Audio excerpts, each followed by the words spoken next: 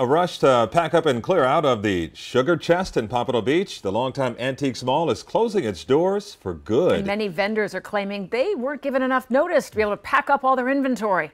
Local 10's Janice Fernandez reports.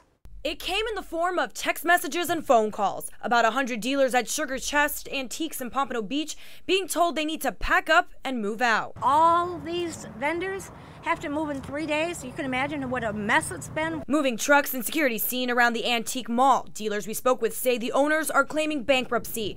And these dealers are outraged, saying they were given barely any notice, just 3 days to pack up everything and leave. And they have contracts for year-long leases. This whole time they've not been ethical. They've not been honest. Lisa Hamburg has been a dealer for 7 years. She says she prepaid her yearly lease and paid $27,000 in advance. They're telling people there is no money. Hamburg also says items that were sold in the last week, the owners take 10% of the profit, which is standard. But now those dealers may not get their end of the bargain. To pull the rug out from under us, to steal our money.